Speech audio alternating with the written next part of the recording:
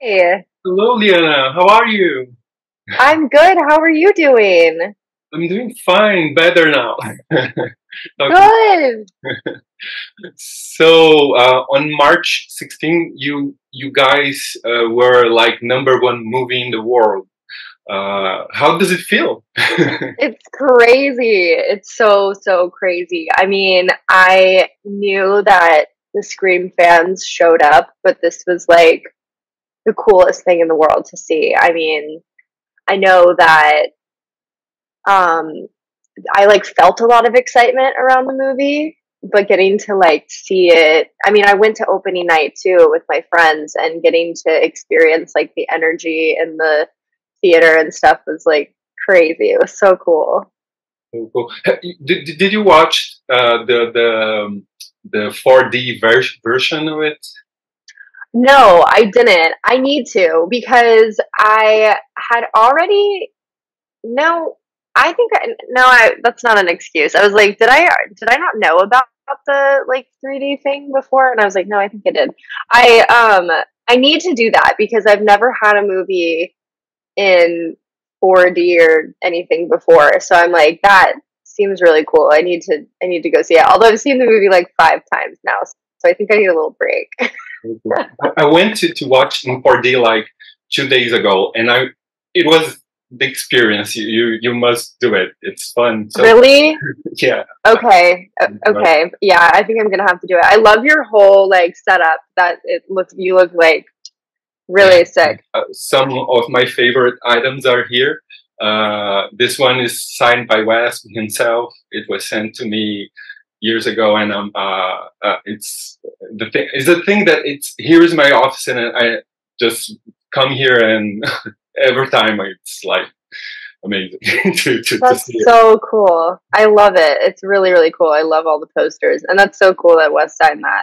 Feel very honored to be here talking to you. Oh my gosh, of course. I'm happy to talk about it. I'm so like proud of the movie and I've obviously like watched and followed your commentary since I signed on to the film and I mean, I love that's like the best part of the job is like getting to talk to people who like the movies you're doing. So that's awesome. Cool. So before Scream, you've been in a scary movie called Haunt, right? Uh, Oh yeah. and recently Dig. I don't think Dig is would be a horror movie. It would be more like a thriller, right? Were you a fan before it? Or Yeah, I do love horror. I also did this film called The Beach House, which I really loved doing as well. I do find myself gravitating towards horror. I also feel like it's a really hard genre to nail. Um, and so I like to watch a lot of horror movies because I'm like, okay, let's see. I always feel like the third act like makes or breaks a horror movie. So so yeah, and I also just feel like it's as an actor, it's just really fun to get like just really like gritty and screaming and bloody and sweaty and I like not very often as a human being do you get to act like super primal um and so I think that I've always gravitated towards like that like unhinged behavior. I think that that's just a really fun thing to get to let your body do and but yeah, and then I just love horror movies, so it's fun to get to be in them. it's a necessary question. What's your favorite scary movie besides Scream? As of right now, one of my favorite scary movies is It Follows.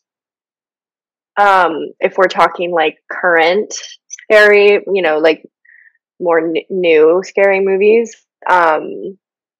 Yeah, I really love that one. I also love I love Signs. I think Signs is a really good one. I find it really fascinating how little M Night shows the scary thing, and he just like builds up this anticipation and this fear, and it's really inspiring as someone who comes from like a lot of indie movies, because when you make indie films, it's really hard to find a budget to show like the big scary monster or anything like that. And M. Night does like a great job at just like building this tension without actually showing you the scary thing.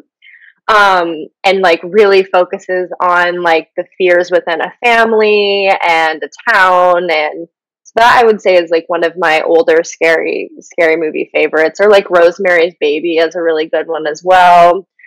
But yeah, I would say like current It Follows. I think that's a really, really creative storyline, and they did a great job on the third act. So And bringing It Follows, yeah, it has sex elements on it, and your character is sex positive, as she said. It's one of my favorite moments in the film.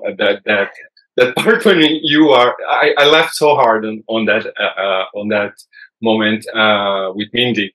In the 80s, sex was equals death, and a lot of has changed since then. Sidney Prescott was a character that had sex in the film, and she didn't die. What do you think that changed in the talk about sex horror movies in society since then? I think that was a big draw to me wanting to play Quinn, was because there is this sort of like stereotypical trope that follows, like, you know, what you would call like the slutty character or something. Like she's always the one like running away, and she's in the short dresses and she's screaming, and after like making out with her boyfriend or him sneaking into the room, you know, there's always those like tropes. And one thing that I loved about Quinn was, once again, Scream just being like so aware of all of those things. They kind of like lean you in and kind of force you to believe that this is sort of the storyline that you're going to get from Quinn. And then you obviously, like, there's some turns. Oh no, I'm sorry, I did a spoiler thing that I'm so sorry. Spoiler alert, sorry. But that is something that I like, is that you're kind of flipping like a trope on its head, and someone who acts as if they're being sort of like devoured by their emotions and their like sex drive is actually like this really calculated, calm, still driven person. And I liked that. I was really drawn to that. I feel like not a lot of horror movies lean into that much. So yeah, I think, you know, obviously Scream 6 does a good job of that.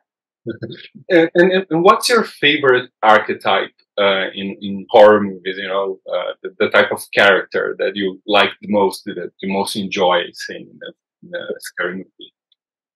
Ooh, that's a good question. I think I really like anyone in a horror movie that's able to like make people laugh.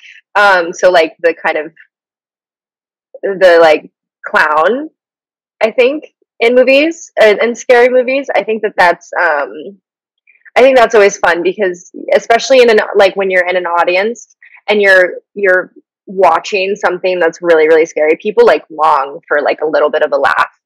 And so yeah, I normally, like, one of my favorite lines in 6 is when Ghostface is attacking Chad, and he like knocks the mannequin over, and Chad's like, beheadings, and I just like, that just cracks me up, because it's just so like you're like, Chad, like, why did your brain go there? Like, you're literally fighting for your life, and it just like makes me laugh. But stuff like that, like, I like characters that are able to lighten the mood for like a split second before you get back into like the nitty gritty of the storyline. So yeah, I think that's my favorite. Queen herself is one of those characters. Then I think we should like enter the spoiler section right now. Okay, I already ruined it. I'm so sorry. How is it going from the character that is the comic relief to the villain? It's so fun. It's so fun. It felt like I was being handed 2 different characters in one movie. And I think I definitely toyed around with the idea of, because I think a lot of ghost faces, especially because for Quinn, like 𝗖𝗛𝗦𝗧𝗧𝗧 is her favorite ghost face. I was like, okay, you could lean into like this really zany, crazy, delusional ghost face. And I definitely toyed with that idea, but I I do feel like Quinn is presenting sort of that version of herself in the beginning, silly, loyal, sassy. Like you kind of do see notes of that.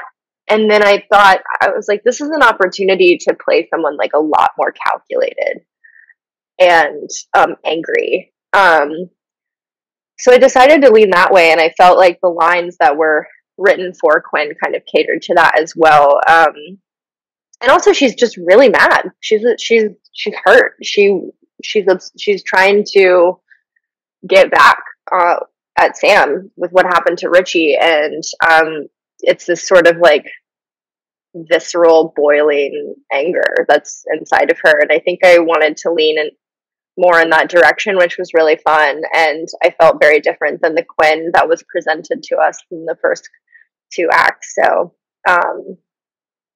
yeah, it was really a really, really fun time. And not very often as an actor are you presented with basically two characters in one film. So that was really cool. What point did you learn that would happen? I discovered it when I was already in Montreal, and I was in my fitting. So I think it was like a day or two before I started filming. And obviously we didn't film the last act until, probably 2.5 months later. So I had plenty of time to like think of things and let my imagination wander. But I was in my fitting. I tried on all of my clothes, and I remember the wardrobe was like, okay, I think we're done here. You can leave. And I was like, okay. And I remember being like a little sad too, because I feel like some of the best parts of being in a horror movie or a scream movie is like, you either want to be final girl, you want to have like a crazy epic kill, or you want to be Ghostface. And I was like, dang, I didn't really get any of that. And I was sad, but then I was like, it doesn't matter. This is like the coolest thing in the world. And then I was stopped right before I walked out, and Matt and Tyler were on Zoom. And they're like, hey, we actually have like one more thing for you to try on. And they brought out the Ghostface outfit. And I was like, I can't imagine what my face looked like. I was probably very confused because I'd only read the first two acts, and it was dead. And I was like, wait, what? they were like, we'll explain everything to you, but like, just surprise. This is crazy. And I was like, what? And I got to try on the outfit. I have a video of it that eventually I'll post of me like trying on the Ghostface fit for the first time. But I was in complete shock. I couldn't believe it. And then right when we were filming the scene where I walk in on Chad and Tara, I got to sit down with Matt and Tyler, and they were able to like explain everything to me, which was so cool. And then I kind of got to dive straight in, and like we got to do so many different like notes and colors of the scenes. And then you just sort of like trust Matt and Tyler to pick what level of scary, calculated Quinn are you going to get in each scene. So that was really fun.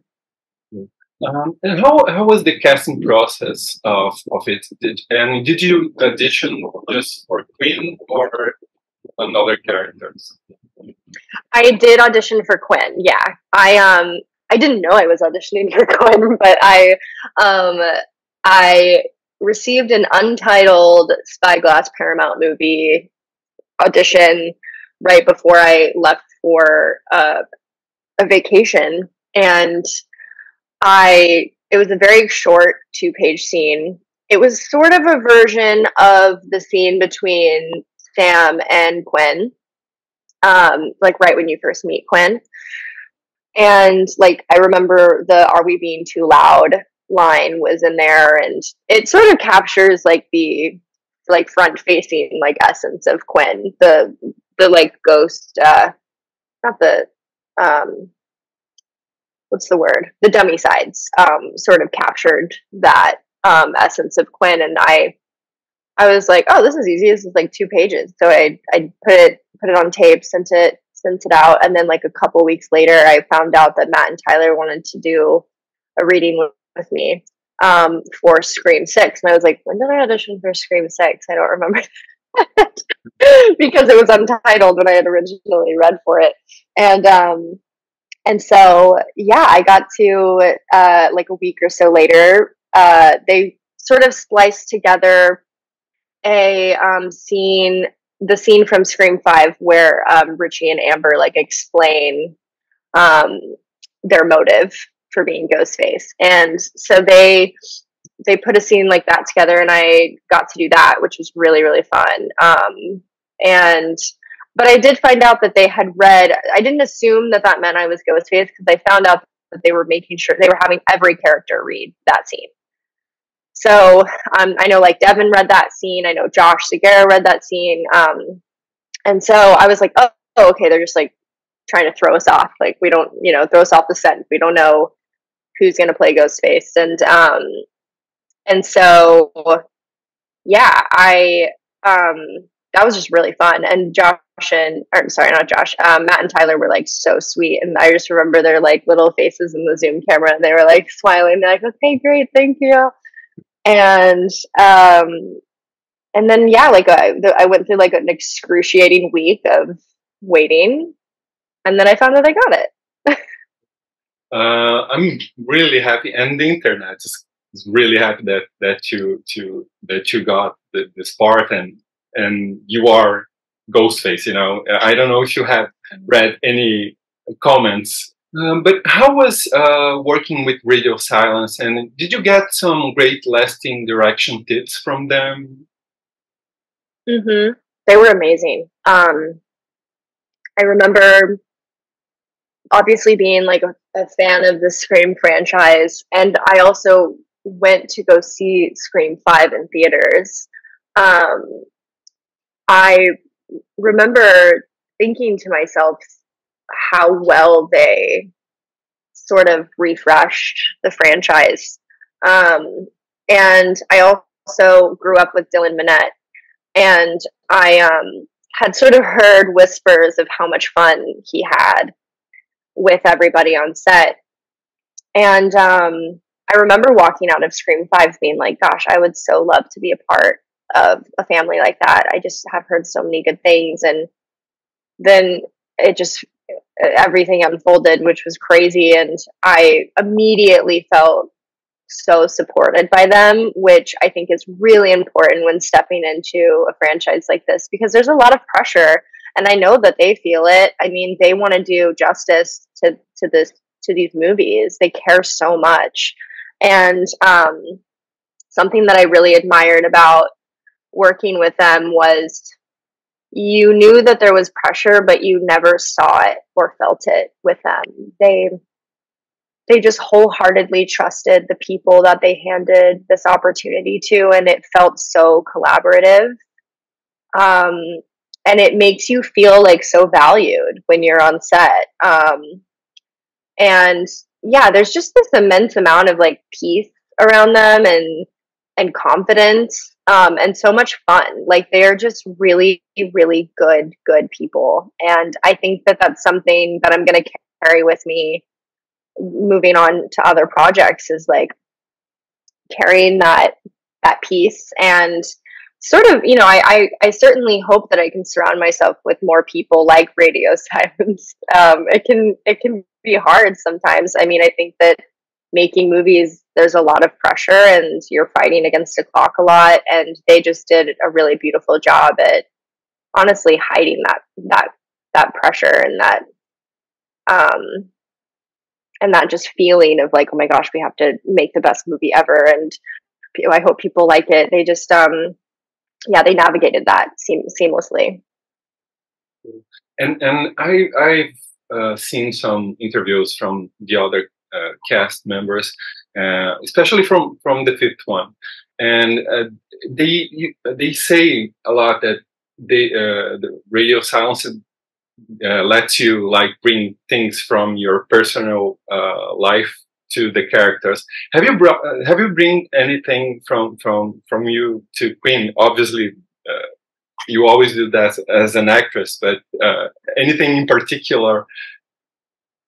I'm trying to think. I really hope I don't share many qualities like of Quinn because she's crazy. The crazy part.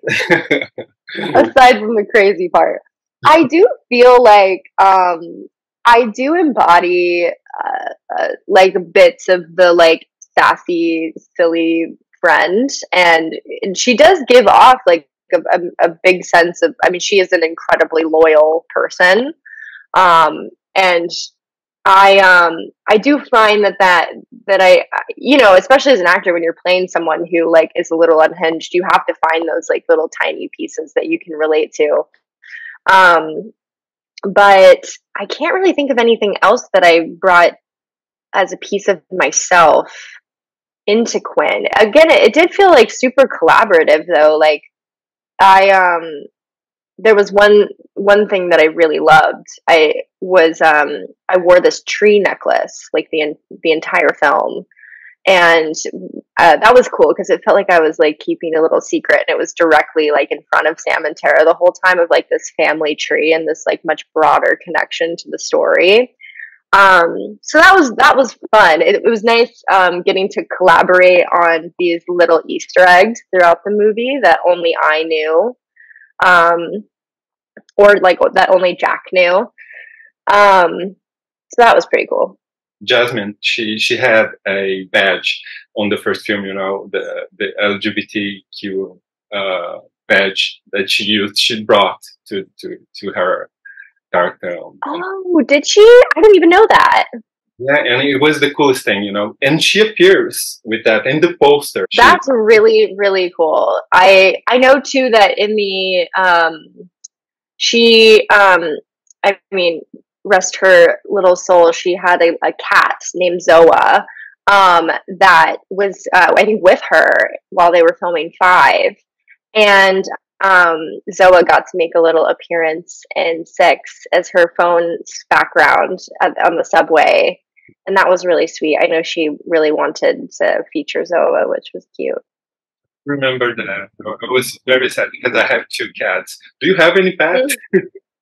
No, I'm dying to get a cat though. Eventually, I'm dying for an orange cat, like an orange fluffy cat. So I'm on the lookout right now to rescue one. So hopefully soon. Sleeping over here. Right. I noticed. So cute. When I have interviewed Radio Silence, she was like over here. They were like laughing all the time. She wanted to make an appearance. Sure thing, and I let her. She's a star. She's really cute. What's your personal screen ranking? How would you put it from your favorite to the least favorite? Oh my gosh, that's so much pressure. I feel like people are gonna get angry at me no matter what I say. Let's see. Wait, am I counting 6 or am I not counting 6? Sure thing, sure thing, sure thing. Okay. I mean, I'd have to. I mean, the original Scream would have to be 1. I would say. I would say Scream 6 as 2, but I think I could be biased. But I think it's just so fun and wild. And okay, 2. I would say Scream 2. Probably there's a little bit of bias in there as well because I feel like there's a lot of notes of 6 and 2, you know? I think they will like that answer. You do? Okay, good. Okay. You know, you can't please everyone. Yeah. Okay. And what's your favorite character in the franchise? One of the favorite characters of yours? I really love Gale. I think Gale, it could just be too a lot of like getting so often in the last few weeks getting to feel the energy shift in like theaters when you see Courtney walk into the screen. Like, she's just such a beloved character, and she does a great job at teetering the line of like comedy. She's so funny in these movies, and she brings so much heart to it. And I also feel like she's just an incredibly complex character. I think that she comes into the film with like a few different agendas, and I think that's really interesting. And that's kind of a hard thing to play. So I would say Gail is definitely one of my favorites. This one is from Liberato sources. Have you ever seen this account? I think that I have. Yeah, you know, it's funny. I don't really like. I try not to get too deep into the social media thing sometimes. But I do believe I have seen their account before. And hello, Liberato sources or Liana sources or yes, whatever. She's going to die. Oh, that's so sweet. So she asked lots of interesting questions. So one of those was, playing two villainous characters such as Lola from Dick and Quinn, which character do you think, villain-wise, stood out to you more while reading the scripts? I mean, that's hard. They're such different characters. I think that what I liked the most about Quinn was, as we spoke earlier, like it just felt like you were dealing with two different characters. And I really liked that challenge of differentiating them. And then with Lola, I think that she had, she was on a couple things or something. Something was miswired and misfiring in her brain, and like I do wonder like how enjoyable killing people is for Quinn, because I think that it's coming from this deep rooted love for Richie, and you know, I think that she would do anything and everything to avenge her family. But I don't necessarily know. I mean, she's coming from a place of pain because her brother was murdered. So obviously she feels that. So yeah, I think that Quinn was just incredibly complex and interesting to get to dive into. A huge question from the fandom, that is, do you think that Stu is still alive? Everyone asks that. I don't think so. I mean, that's definitely more of a radio silence question, probably, but I have seen a few interviews from them, and they're like, Stu's dead, but I mean, you know what? I would never put anything past the Scream franchise. You never know how or why they bring a character back. So maybe not. I wish I had some type of like hot goss to tell you guys, but I don't know anything. Would you like to see to play Quinn if she is in Step 9 in Scream 7? Oh my god. Like, oh wow. It would have to be a redhead. Who's a redhead? Would she be like played by an older actress? Or gosh, I think who's a redhead, a younger actress? Maybe like a Sadie Sink or something. People have said that we kind of look alike. Yeah, maybe someone like her. That would be fun. She's an amazing actress too, so that would be cool. There's this question that is, how does it feel being the first ginger in the Scream franchise? That's funny. I think that I'm honored. I wish I were an actual redhead because I would be more honored. But I think that's really cool. I'm happy to be the first ginger. Another fun question here. Ask her when she's coming to Brazil. Her gay fandom here is huge. Oh my god, that's funny. I don't know. I'd love to go to Brazil. I've never been before. One of the things that I most adore about this film in particular is your account, of photos, the ones that you took. Those are such amazing photos. I do love how you express yourself there, and you can like feel a lot of emotion there in the photo. So, what is your favorite one from this collection that you took? I have one, but I haven't posted it yet. I do. I have. Well, here, let me give you one. One of my favorites actually is one that I posted not that long ago. It's the one of all of us on the couch. This guy. I don't know if you can. That one. I love it. I love that one because that was my like second day on set or something, and I was with everybody for the first time. And I remember being really nervous. Like, I brought my camera because I love taking photos and capturing memories from my jobs and my travels. And but I was also like, I am a part of a really big franchise they're trying very hard to keep things secret and private. And I really wanted to respect that. But I had brought my camera. I was so shy. And I remember Jasmine being like, why are you taking photos? What are you doing? Like, take pictures. And I was like, well, I just don't want to, like, I'm scared. I don't want to make people nervous or anything. And she was like, no, this is ridiculous. Like, take photos, capture the memories. And I think that maybe it was her that handed the camera over to one of I think our AD. And he like took those photos of us together, and that to me, like, it was like such a validating moment, and it made me feel more comfortable, obviously getting to snap all of the pictures that I have and have yet to post. But I think I'm gonna wait like probably until next week.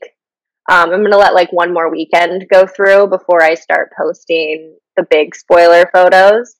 But there's some favorites in there as well. Cool. I'm looking forward to it. You know, there's a coincidence because Jack Quaid, your brother in the movie, he was the one that took a lot of pictures in this kind of the same style, you know, the BTS photos back in the fifth movie, and it was. Oh my gosh! It must be a family thing. It just runs in our family. So I'm really, really happy to have the opportunity of chatting with you, and it's been an honor. And I do love your character in the film. Oh, I do love getting in touch with some of your previous works. I have seen some of your shorts, and I've seen like Trust, and I was like, my God. Oh my God! Watching it, I know.